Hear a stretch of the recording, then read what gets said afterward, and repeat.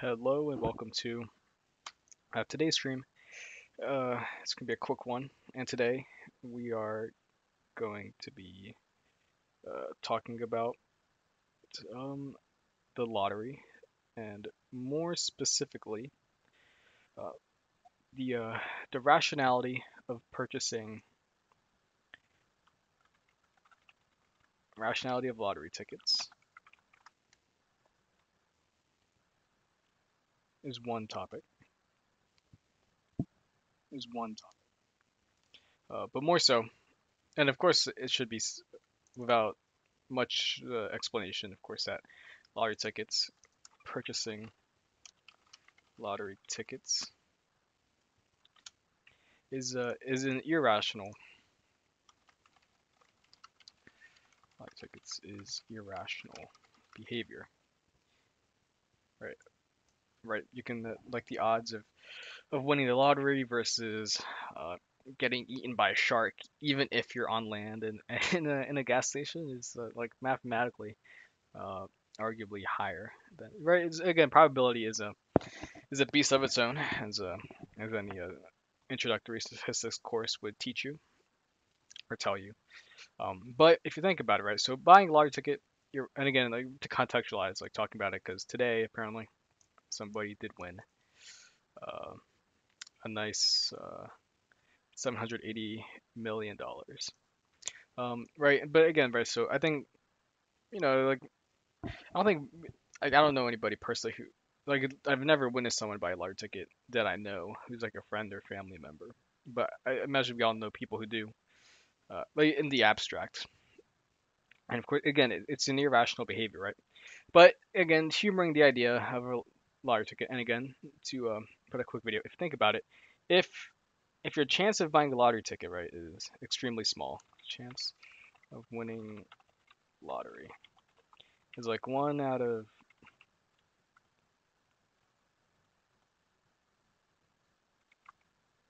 etc, right? Uh, so it's kind of like it's the curve is it can't go past it's a negative slope, but it can't go past zero. So it can't go past zero, right? Because if you buy a lottery ticket, and that's kind of the point, right? If you don't buy a lottery ticket, your chance of winning is 0%. If you do buy lottery ticket, it becomes higher than 0% instantly. It's again completely irrational behavior, 100% irrational behavior. Uh, Plenty of better things you can do with the however much money that you're spending. Even if it's $2, you just $2 if you again like model out like the time value of money, or just compound it at whatever rate. The $2 will be something like 10, 20 in whatever amount of years. All right, but again, right? It's again irrational behavior, completely irrational buying a lottery ticket. Uh, Completely irrational, right? Again and again, if you do buy a lottery ticket, incredibly low odds of winning. Okay, that's a bit too. So 575. Okay, right. So your chance of winning the lottery ticket is 1 in 300 million, or a lot of zeros, or have to use scientific number to represent it, right? But again, humoring the idea, if you do buy a lottery ticket, your odd of winning is this. If you buy one lottery ticket, a singular lottery ticket, you go from 0% to this, and this is greater than 0. Let's make this font bigger. So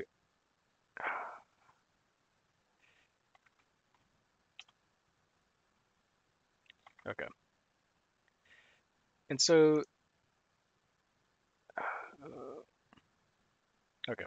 Right. So if you buy one lottery ticket, you go from zero to this figure. If you buy one lottery ticket, and so in the idea that anything like I don't want to trip myself up on technical math jargon, but the idea is it's literally a step function. Like the definition of a step function is this instant instant instant leap, and you're going from zero to buying one ticket. If if tickets are the y, and then odds of winning. Actually, okay, and with that, okay, all right. So zero tickets. Okay, actually, let's actually draw a proper graph. All right. So we have tickets, and then you have odds of winning, your probability of winning, right? If you're at zero tickets, no chance of winning. I might have my x and y axis not modeled the best, but but anyway, zero tickets, no chance of winning. If you buy one ticket, instantly end up there, right? So it's a step function because you're going from zero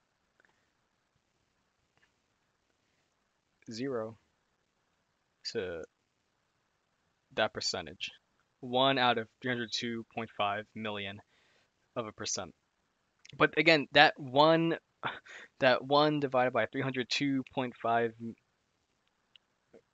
million millionth of a percent is significantly greater than zero. Again, to the idea that zero is the most important concepts ever derived um, for mankind, um, humanity. Again, zero to this number is a and again, big isn't in the sense like those are good implied odds, or like or it's a good expected value. Like actually, if you actually in, include, if you want to calculate uh, the expected value, like still negative EV. I didn't do the math myself, but I read something is like even if you do you calculate like 1.4 billion, multiply it. Uh, the way expected value works, it's like say 1.4 billion times um, odd of winning, and like you assume in times number of tickets. Actually, just sticking with like the one ticket. So pretty much 1.4 billion times this number, and that's like your expected value. And if I don't know what the price of a was it Mega Minions, not Minions, not that trend. Mega Millions. I don't know how much ticket costs, like $2 4. I don't know.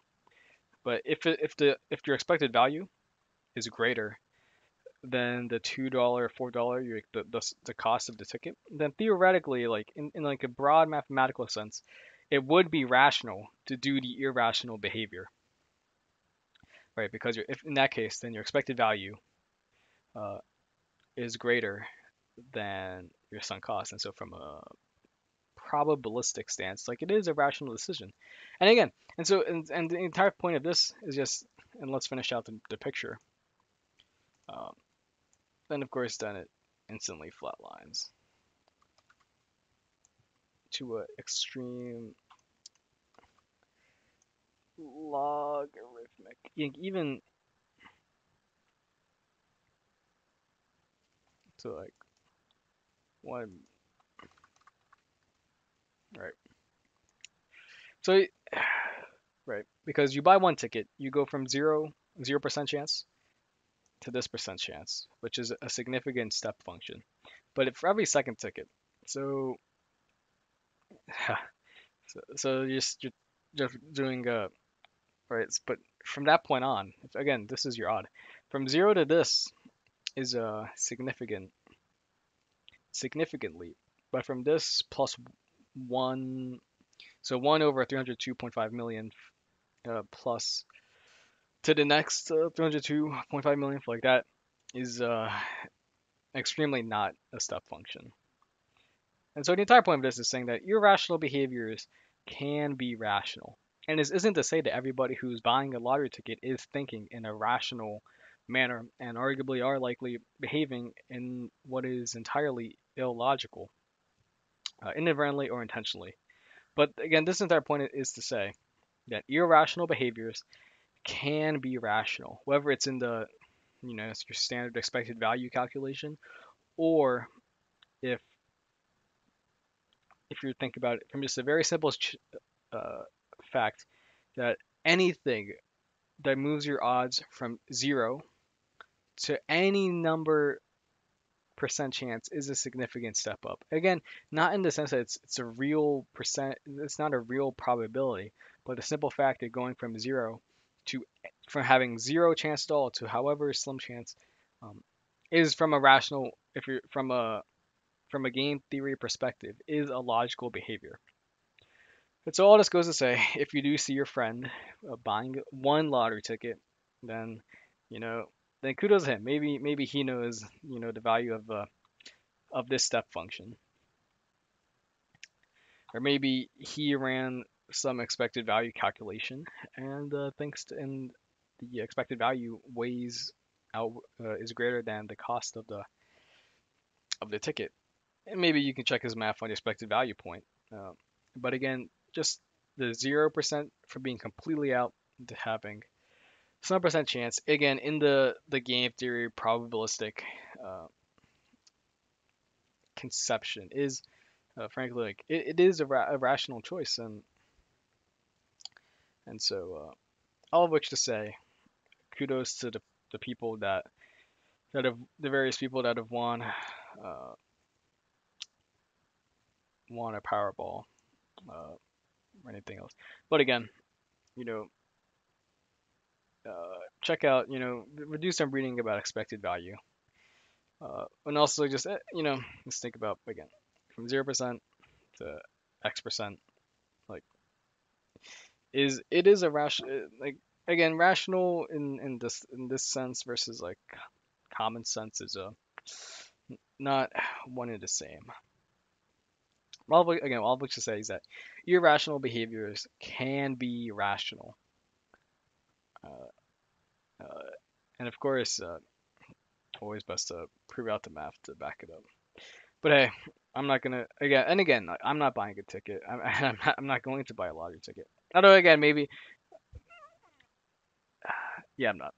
But again, because again, but I'm not gonna judge somebody for buying a single lottery ticket because I can at a base, at a very again, like it's not this, again, it's an irrational behavior, 100%. But just from like the very like abstract game theory perspective, like if I had to make a presentation for a game theory class, like I would. If I was feeling lazy, I would just do a lottery ticket example. 0 to 1 over 302 million. I'll take those odds for a game theory class presentation. But hey, evidently for one person out of however many, it worked out. And so again, for the last time, irrational behaviors can be rational. And if you can have some nice fractions, a nice graph, a nice expected value calculation to back it up, then all the better. But on that note, thank you for watching and continue to be safe. Again, irrational behavior. But again, they can be rational. So catch you in the next.